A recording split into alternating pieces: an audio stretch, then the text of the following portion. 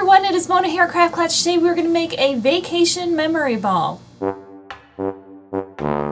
was really excited when I found these little ice makers. I have the blue ones, if you remember from the glitter ball, and the other one has a matte finish, and I've been looking forever for something that has a shiny finish just like this. And it comes with 4 of them, so you don't have to use all of them for resin. If you wanted to use some for ice, you certainly can. I've mixed 1 ounce of the Easy Cast, and I am going to add some sand to this. And this is sand that I brought back from a previous vacation. So you just want to add a bunch until it gets nice and chunky. The sand gets very dark when you put it in the resin. So what I do is I add white glitter. You could do a fine white glitter. Generally I do a chunky white glitter.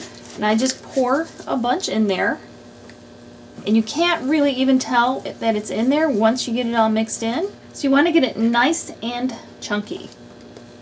Alright, so now we're just going to put it right into the mold and then pop your bubbles. So after about an hour or so has passed, I'm going to take these little shells, and you could have collected them on vacation, or these I happen to have purchased at the craft store, but you always find these teeny tiny pretty shells out on the beach, so it'd be easy to just use ones that you found.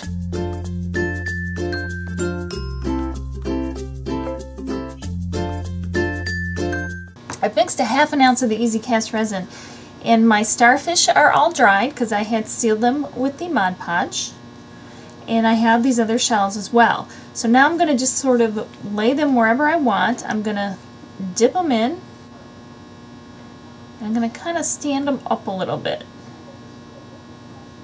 Now obviously I'm going to try not to have too many bubbles, but bubbles aren't going to be the worst thing in the world in a project like this. And it's going to get a little tough for me to control them later, so we're just going to have to do it the best that we can. So if I want to add some additional shells, I'm going to just drop them in. That way they're less likely to create problems for me later with bubbles. Once you get a bunch of the shells in, I'm going to just take the remainder of the resin, pour it in.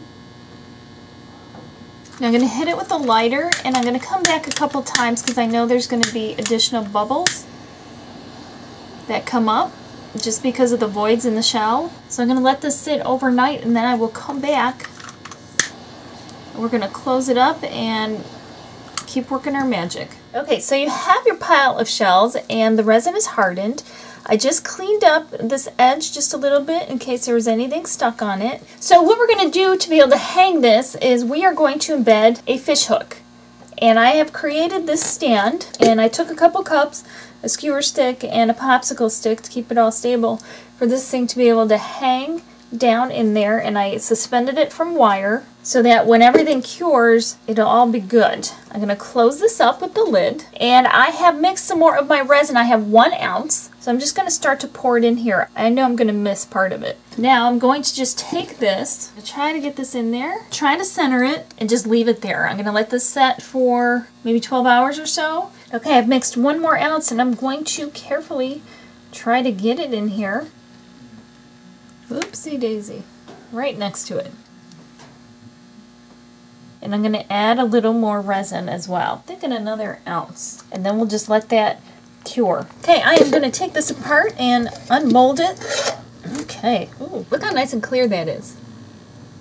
I have my Dremel tool, and I put on, I don't know if it's like a grinding stone or exactly what it is, I don't know. Now I'm going to very gently grind this edge.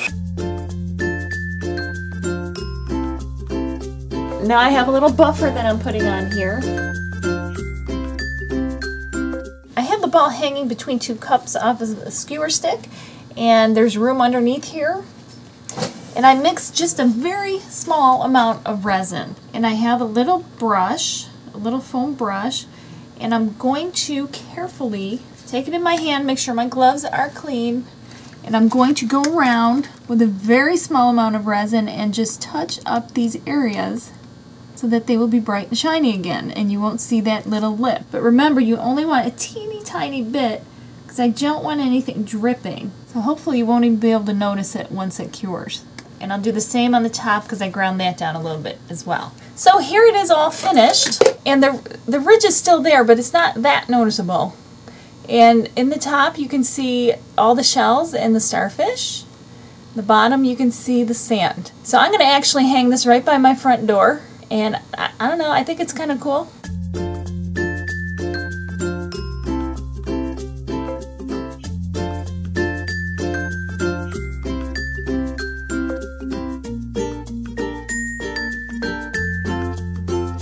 Be sure to let me know what you think of the memory ball in the comments below.